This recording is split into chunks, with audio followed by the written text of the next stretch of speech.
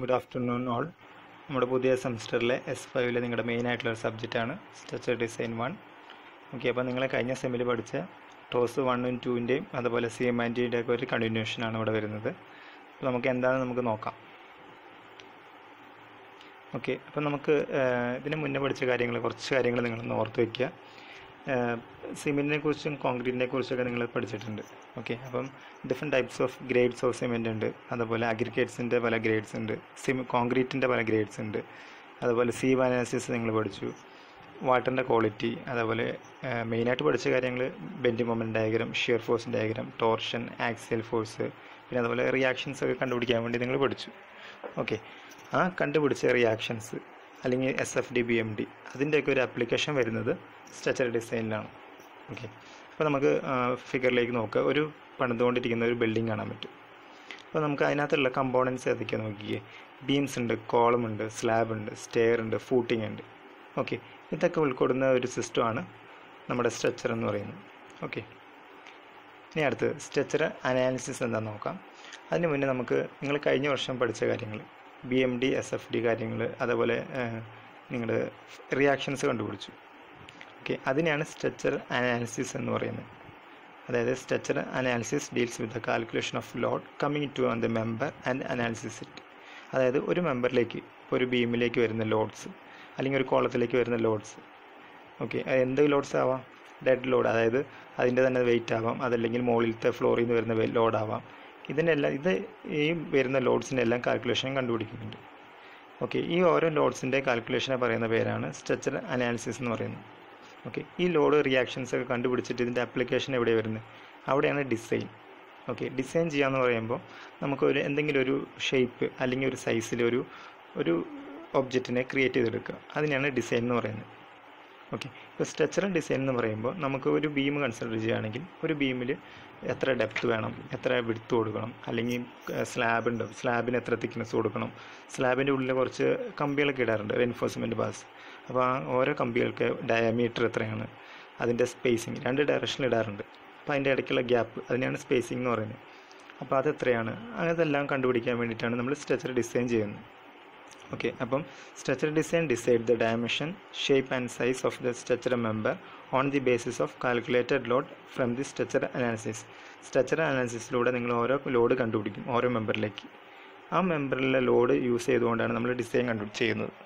Okay, അടുത്ത് നമുക്ക് ഈ സ്ട്രക്ചർ ഡിസൈന് 2 സെക്ഷനാണ് ഉള്ളത്. ഒന്ന് നമുക്ക് ഇപ്പോൾ പഠിക്കാനുള്ളത്, പിന്നീട് അടുത്ത സെമിസ്റ്ററിലാണ്. ഇവിടെ പഠിക്കുന്നത് RCC ആണ്. Okay, reinforced cement concrete. ST2 സ്റ്റീലായിരിക്കും. അപ്പോൾ നമുക്ക് ഇവിടെ പഠിക്കാനുള്ളത് RCC. അപ്പോൾ എന്താണ് ഈ RCC? Reinforced cement concrete. ഒരു സിമെൻറ്റ് കോൺക്രീറ്റിൻ്റെ അകത്ത് റെയിൻഫോഴ്സ്മെൻറ്റ് ബാസ് ഉണ്ടാവും. അതിനെയാണ് RCC എന്ന് പറയുന്നത്. അപ്പോൾ കോൺക്രീറ്റ് പ്ലസ് സ്റ്റീൽ കൂടുന്ന ഒരു സംഭവമാണ് RCC. ഓക്കെ, ഇനി കോൺക്രീറ്റ് എന്താ? Cement plus aggregate plus water. Okay, cement എന്താണെന്ന് നിങ്ങൾക്കറിയാം. അഗ്രിഗേറ്റ് ഫൈനും ഉണ്ട്, കോഴ്സും ഉണ്ട്, അതിൻ്റെ കൂടെ വാട്ടറും കൂടെ ആഡ് ചെയ്യുമ്പോൾ ഉണ്ടാകുന്ന ഒരു മിക്സറാണ് കോൺക്രീറ്റ് എന്ന് പറയുന്നത്. ഇപ്പോൾ ഫിഗറിൽ കാണാൻ പറ്റും നിങ്ങൾക്ക് ഒരു സ്ലാബിൻ്റെ ഒരു സെക്ഷനാണ് കൊടുത്തേക്കുന്നത്. അപ്പോൾ നമുക്ക് അവിടെ ആ ഫിഗറിൽ 2 ഡയറക്ഷനിലും റെയിൻഫോഴ്സ്മെൻറ്റ് ബാസ് കൊടുത്തിട്ടുണ്ട്. ഓക്കെ, അതിൻ്റെ ഡയമീറ്റർ കണ്ടുപിടിക്കണം, അതിൻ്റെ ഇടയ്ക്കുള്ള ഗ്യാപ്പ്, സ്പേസിങ് അത് കണ്ടുപിടിക്കണം. പിന്നെ അതുപോലെ ഏത് ടൈപ്പ് കോൺക്രീറ്റ് ആണ് യൂസ് ചെയ്തേക്കുന്നത്, അതിനെല്ലാമാണ് ഡിസൈൻ എന്ന് പറയുന്നത്. ഓക്കെ, ഇനി നമുക്കൊരു സ്ട്രക്ചറൽ മെമ്പർ എടുക്കുക, ഒരു ഫ്രെയിം മെമ്പർ, അതായത് കുറേ കോളംസ്, സ്ലാബ്, ബീം ഇതെല്ലാം കൂടിയിട്ടുള്ള ഒരു ഇമാജിനറി മെമ്പർ. നിങ്ങൾ ഒരു ഇമാജിനറി ഒരു ടിപ്പിക്കൽ ഒരു ഫ്രെയിം, കുറേ ബീംസ് ഉണ്ടാവും, അതേപോലെ സ്ലാബ്, കോളംസ് ഒക്കെ ഉണ്ടാവും. അത് നിങ്ങൾ മനസ്സിൽ സങ്കല്പിക്കുക. അപ്പോൾ നിങ്ങൾക്ക് അറിയാൻ പറ്റും കോളം എവിടെയാണ്, സ്ലാബ് എവിടെയാണ്, എങ്ങനെയൊക്കെയാണ് അതിൻ്റെ ഡയറക്ഷൻസ്, അതെല്ലാം അറിയാൻ പറ്റും. ഓക്കെ, ഇനി നമുക്ക് അതിന് മുന്നേ കുറച്ച് കാര്യങ്ങൾ പറയാം. നമ്മൾ എന്തിനാണ് ഡിസൈൻ ചെയ്യുന്നതിനെ കുറിച്ച് പഠിക്കണം. ഓക്കെ, ഡിസൈൻ ചെയ്ത് കഴിഞ്ഞാൽ നമുക്ക് ആവശ്യമായിട്ടുള്ള ഒരു ലോഡ്, ഇപ്പോൾ ഒരു വലിയൊരു ബിൽഡിങ്ങിനാണെങ്കിൽ അതിൻ്റെ ബീമിൻ്റെ ഡെപ്ത്ത്, ഒരു സ്മോൾ ബിൽഡിങ്ങിൻ്റെ ഡെപ്തിൻ്റെ ഒരു ചെറിയൊരു ബിൽഡിങ്ങിന് കൊടുക്കുന്ന ബീം മതിയോ? പോരാ. നമുക്ക് അതനുസരിച്ച് നമ്മൾ ഡിസൈൻ ചെയ്ത് ഡെപ്ത്ത് കൂട്ടണം. ഓക്കെ, അപ്പോൾ ഡെപ്ത്ത് കിട്ടണമെങ്കിൽ നമുക്കത് കൃത്യമായിട്ടുള്ള ലോഡ് വേണം. ഓക്കെ, ആ ലോഡ് കിട്ടിയാൽ നമുക്ക് നേരെ ഡിസൈൻ ചെയ്യാം. ഓക്കെ, ഇപ്പോൾ ഒരു 50 വർഷം നിൽക്കേണ്ട ഒരു ബിൽഡിംഗ് ആണെങ്കിൽ അതിൻ്റെ ലൈഫ് ടൈം 50 വർഷമാണെങ്കിൽ ആ 50 വർഷം നിൽക്കണം. ഓക്കെ, അതനുസരിച്ച് വേണം നമ്മൾ ഡിസൈൻ ചെയ്യാനായിട്ട്. ഓക്കെ, അപ്പോൾ നമുക്ക് കുറച്ച് പഴയ കാര്യങ്ങൾ നമുക്ക് നോക്കാം. നിങ്ങൾക്ക് അറിയാവുന്നത് തന്നെയാണ്. Dead load, live load, wind load, earth quake lords, അങ്ങനെ കുറച്ച് ലോഡ്സ് ഉണ്ട് ഒരു ബിൽഡിങ്ങിൽ ആക്ട് ചെയ്യുന്നത്.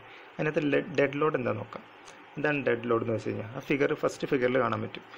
ആ സെൽഫ് വെയ്റ്റ് ഓഫ് ഫ്ലോർ, ഒരു ഫ്ലോർ ഉണ്ടാവും, അതല്ലെങ്കിൽ റൂഫ് ഉണ്ടാവും, അല്ലെങ്കിൽ അതിൻ്റെ തന്നെ അപ്പോൾ ഒരു ബീമാണ് ഈ ബീം, അതല്ലെങ്കിൽ കോളമാണ് ഈ കോളം, അതിൻ്റെയൊക്കെ സെൽഫ് വെയ്റ്റ്, അതിൻ്റെ തന്നെ വെയ്റ്റ്, അതിനെയാണ് ഡെഡ് ലോഡ് എന്ന് പറയുന്നത്.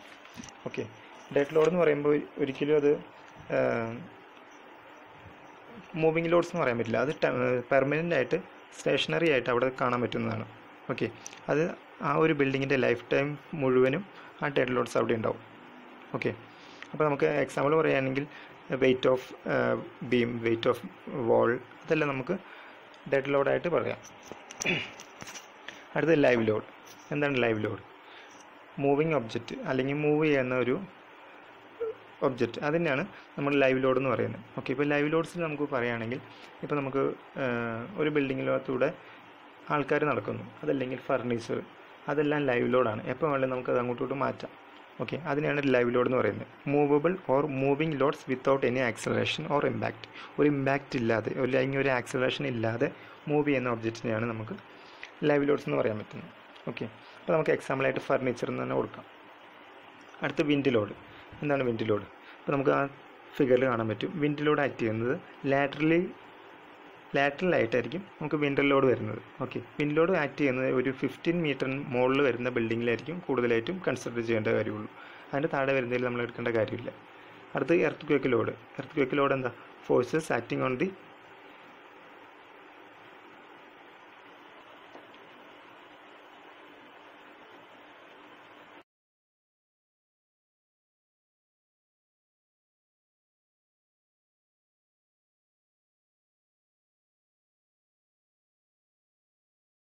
Okay, wind load. എന്താണ് വിൻഡ് ലോഡ്? അതായത് വിൻഡ് കാരണം ഉണ്ടാകുന്ന പ്രഷർ അത് ആ ഒരു ബിൽഡിങ്ങിലേക്ക് ആക്ട് ചെയ്യുന്നു. അതിനെയാണ് വിൻഡ് ലോഡ്സ് എന്ന് പറയുന്നത്. അത് ആക്ട് ചെയ്യുന്നത് നമുക്ക് ഫിഗർ നോക്കിയാൽ മനസ്സിലാവും.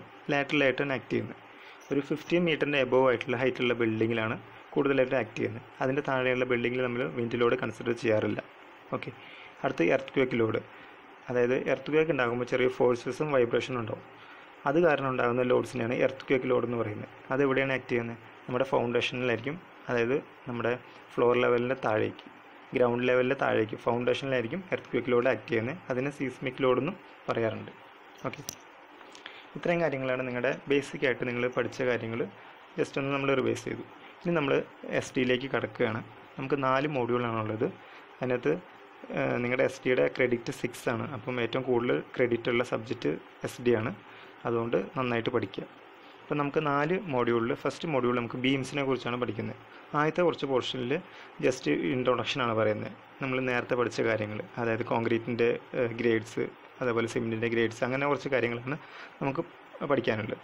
സെക്കൻഡ് പോർഷനിൽ നമുക്ക് ബീമിൻ്റെ design, സിംഗിളി reinforced beam, ഡബിളി reinforced beam, ഇതിനെക്കുറിച്ചൊക്കെയാണ് പഠിക്കുന്നത്. ഇതൊക്കെ നമുക്ക് പിന്നീട് പഠിക്കാം. ഓക്കെ, അപ്പോൾ അതിന് മുന്നേ നമുക്ക് 4 കോഡ്സാണ് നമുക്ക് ഇവിടെയുള്ളത്. ഇന്ത്യൻ സ്റ്റാൻഡേർഡ് റെക്കമെൻഡ് ചെയ്ത 4 കോഡ്. ഈ കോഡ് നോക്കിയിട്ടാണ് നിങ്ങൾ ഡിസൈൻ ചെയ്യുന്നത്.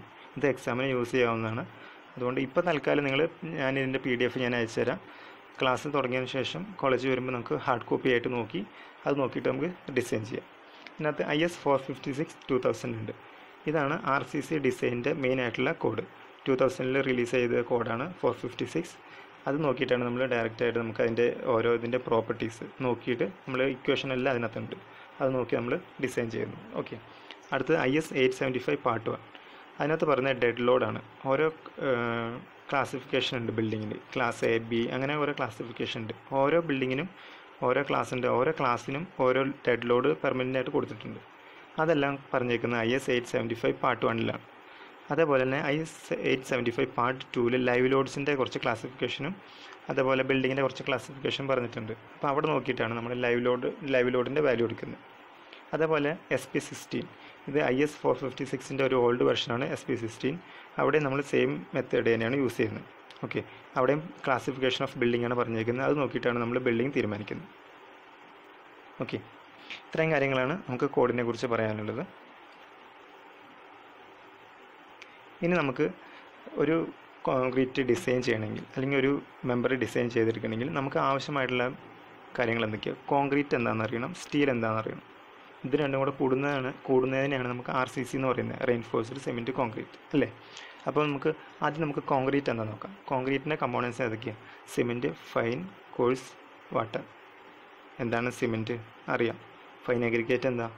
മണൽ. IS അതായത് സീവ് അനാലിസിസ്, സീവ് ടെസ്റ്റ് ചെയ്യുമ്പോൾ IS 4.75 MA കൂടെ പാസ് ചെയ്യുന്ന അഗ്രിഗേറ്റ്സിനെയാണ് നമ്മൾ ഫൈൻ അഗ്രിഗേറ്റ് എന്ന് പറയുന്നത്.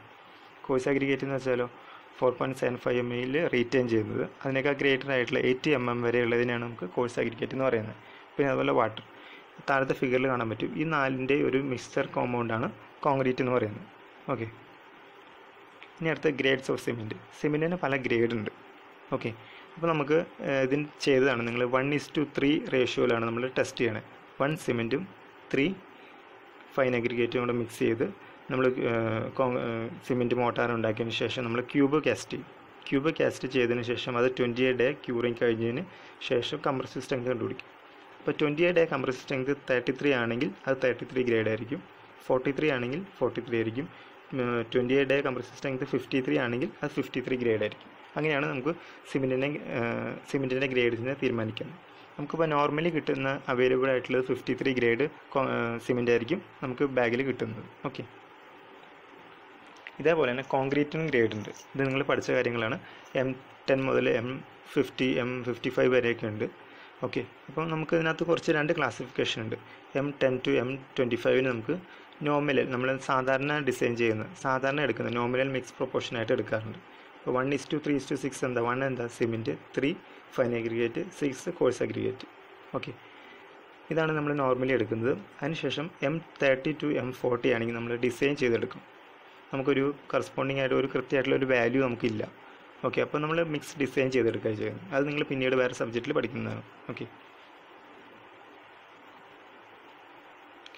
ഇനി IS 456/2000 അനുസരിച്ച് നമുക്കൊരു കോൺക്രീറ്റിൻ്റെ അല്ലെങ്കിൽ പ്ലെയിൻ കോൺക്രീറ്റ്, അതായത് റെയിൻഫോഴ്സ്മെൻറ്റ് ബാർ ഇടാത്ത പ്ലെയിൻ കോൺക്രീറ്റോ അതല്ലെങ്കിൽ RCCയോ അതിൻ്റെ മിനിമം ഗ്രേഡ് എന്ന് പറയുമ്പോൾ M20 ആണ്. M20യുടെ താഴെയുള്ള ഗ്രേഡ് നമ്മൾ എടുക്കാറില്ല. Okay, the IS 456/2000 code has recommended that the minimum grade of concrete for plain concrete and reinforcement cement concrete work is M20. M20യിലാണ് ഏറ്റവും മിനിമം ആയിട്ട് നമ്മൾ കോൺക്രീറ്റിൻ്റെ കാര്യത്തിന് വേണ്ടി എടുക്കുന്നത്. ഓക്കെ, ഇനി ഡിസൈൻ മിക്സാണ്. നമുക്ക് ഒരു 3 ക്ലാസിഫിക്കേഷനായിട്ട് ഈ ഡിസൈനിനെ മിക്സിനെ ക്ലാസിഫൈ ചെയ്തിട്ടുണ്ട്. First one ordinary, M20, M10, M15, M20. ഇതിനെയൊക്കെ നമുക്ക് ഒരു ഓർഡിനറി കോൺക്രീറ്റ്, സാധാരണ കോൺക്രീറ്റ് ആയിട്ട് നമുക്ക് എടുക്കാം. ഇനി കുറച്ചും കൂടെ സ്ട്രെങ്ത് കൂടിയ കോൺക്രീറ്റ് M25 to M55 വരെയാണ്. ഓക്കെ, പിന്നെ M60 to M80 high strength concrete ആണ്. ഈ ഹൈ സ്ട്രെങ്ത് കോൺക്രീറ്റ് ഡാമിൻ്റെ കൺസ്ട്രക്ഷൻ അതുപോലെയുള്ള കൺസ്ട്രക്ഷനിലാണ് നമ്മൾ യൂസ് ചെയ്യുന്നത്. ഇപ്പുറത്ത് കൊടുത്തിട്ടുണ്ട് കംപ്രസീവ് സ്ട്രെങ്ത് കൊടുത്തിട്ടുണ്ട്. ഓക്കെ, 150 mm ക്യൂബിൽ നമ്മൾ കാസ്റ്റ് ചെയ്ത് 28 ഡേ ക്യൂർ ചെയ്തതിന് ശേഷം കംപ്രസീവ് സ്ട്രെങ്ത് മെഷീനിൽ വെച്ച് ടെസ്റ്റ് ചെയ്യുന്നു. അപ്പോൾ 28 ഡേ കംപ്രസീവ് സ്ട്രെങ്ത് ആണ് കൊടുത്തേക്കുന്നത്. ഇപ്പോൾ M10 ആണെങ്കിൽ അതിൻ്റെ 28 ഡേ കംപ്രസീവ് സ്ട്രെങ്ത് 10 Nm² ആയിരിക്കും. ഓക്കെ, അതേപോലെ തന്നെ M50 ആണെങ്കിൽ M50യുടെ compressive strength 28 day compressive strength 50 Nm² ആയിരിക്കും. ഓക്കെ, അപ്പോൾ ഇതൊക്കെ യൂസ് ചെയ്തിട്ടാണ് നമ്മൾ ഡിസൈൻ ചെയ്യുന്നത്. ഇനി കോൺക്രീറ്റ് പഠിച്ചു, ഇനി സ്റ്റീലാണ്. നമുക്ക് RCCയിൽ ആവശ്യമുള്ള കോൺക്രീറ്റും സ്റ്റീലുമാണ്. കമ്പികൾ നമുക്ക് ഇടാറുണ്ട്. ഓക്കെ, അപ്പോൾ ഈ റെയിൻഫോഴ്സ്മെൻറ്റ് ബാറിൻ്റെ കുറച്ച് ഫീച്ചേഴ്സ് നമ്മൾ പഠിക്കണം. FE 250, FE 415, FE 500 ഇതൊക്കെ നമ്മൾ നോർമലി യൂസ് ചെയ്യുന്ന സ്റ്റീലാണ്. ഓക്കെ, അതിനകത്ത് ഈ വാല്യൂ എന്താണ് 250, 450 എന്ന് പറയുന്നത്? അതിൻ്റെ ഈൽഡ് സ്ട്രെങ്ത് ആണ്, സ്റ്റീലിൻ്റെ ഈൽഡ് സ്ട്രെങ്ത് ആണ് ഈ വാല്യൂസ് കൊടുത്തേക്കുന്നത്. ഓക്കെ, അപ്പോൾ ഓരോ നമുക്ക് ഡിസൈൻ ചെയ്യുമ്പോൾ നമുക്ക് ഏതെങ്കിലും തന്നിട്ടുണ്ടാവും, അത് യൂസ് ചെയ്താണ് നമ്മൾ ഡിസൈൻ ചെയ്യുന്നത്. ഓക്കെ, അതിൻ്റെ ഈൽഡ് സ്ട്രെങ്ത് നമ്മൾ ഇട്ട് കൊടുത്തിട്ടാണ് ഡിസൈൻ ചെയ്തെടുക്കുന്നത്. ഇനി നമുക്ക് അതിൻ്റെ താഴെ കൊടുത്തിട്ടുണ്ട് sizes of steel bass available in India. ഇന്ത്യയിൽ അവൈലബിൾ ആയിട്ടുള്ള സ്റ്റീൽ ബാസിൻ്റെ ഡയമീറ്റർ 6 mm, 8, 10, 12, 40 നമുക്ക് ലഭ്യമല്ല. 16, 18, 20, 22, 25, 28, 32 അപ് ടു 50 വരെ നമുക്ക് അവൈലബിൾ ആണ്. ഓക്കെ, ഡയമീറ്ററാണ് കൊടുത്തേക്കുന്നത്. ഇത്രയും കാര്യങ്ങളാണ് ഒരു ബേസിക് എന്ന രീതിയിൽ നമുക്ക് സ്ട്രക്ചർ ഡിസൈനിൽ പഠിക്കാനുള്ളത്.